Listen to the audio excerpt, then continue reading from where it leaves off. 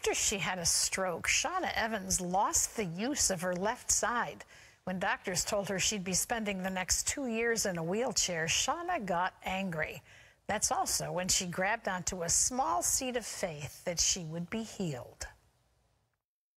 It was just like, something's wrong, something's wrong, something's wrong, something's wrong. And I couldn't shake that feeling.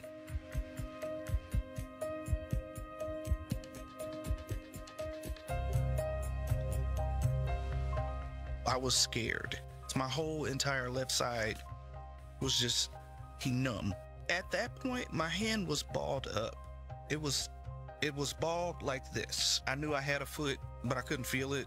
That was the worst I ever felt in my life.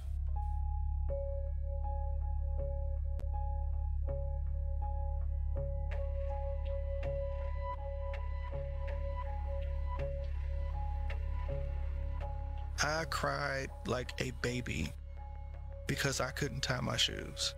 I would hear her cry, and it just really broke my heart.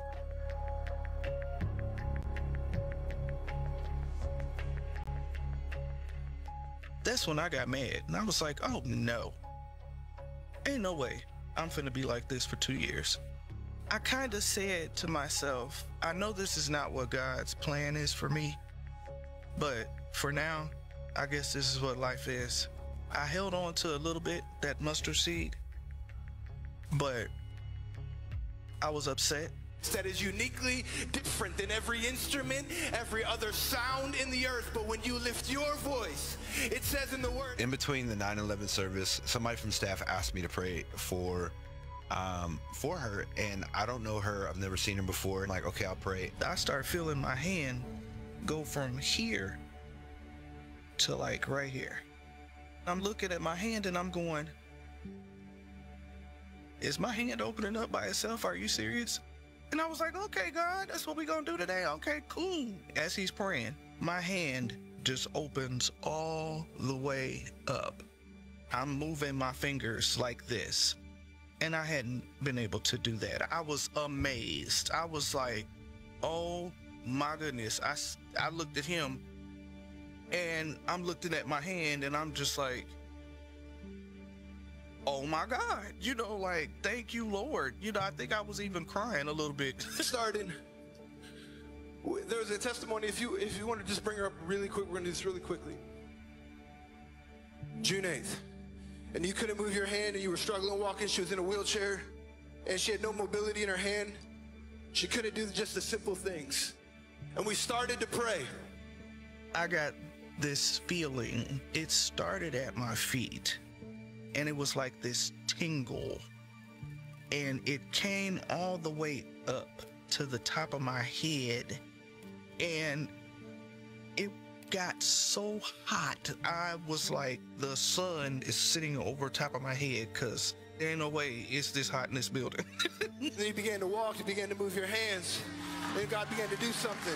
And when I put it up there, it was like someone grabbed my wrist and pulled it the rest of the way up, and I can't believe it. I'm just like, all right, God, let's go. If you gonna heal me today, let's do it. Like, on a scale of 1 to 10, where are you? Right now, I feel like I could run. And he said, you wanna try? And I said, let's go.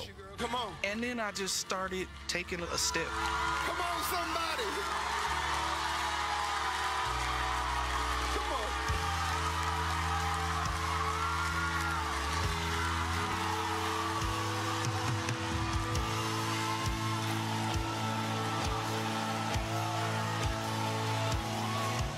It was one of the coolest moments of watching God just move in front of people. There's no words for what I was feeling. I knew that God could do a miracle, but I never thought that it would be me. To this day, I'm still in awe.